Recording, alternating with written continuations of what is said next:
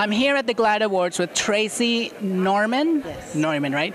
You're an iconic trans model of the community. Tell us, is this your first time at the GLAAD Awards? Yes, this is my very first time being here at the GLAAD Awards. And tell us a little bit about your earlier modeling career. You were not out as a trans model. You were working as a regular model, right? Oh, no, it was unheard of. It was back in the mid-'70s and early '80s.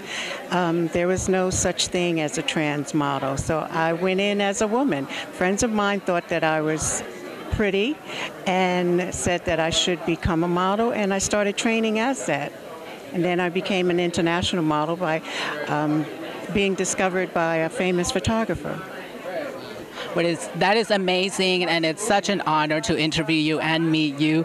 Thank you for what you're doing for the trans community now. How does it feel to be, from the beginning, like you were the only one, and now here you are at the GLAAD Awards? Well, it's good to be recognized. I would say to achieve what I have achieved, and if I can be a role model for anyone else, I'm very happy.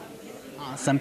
Now, tell us about the New York article. Actually, that's why you're here. It got nominated.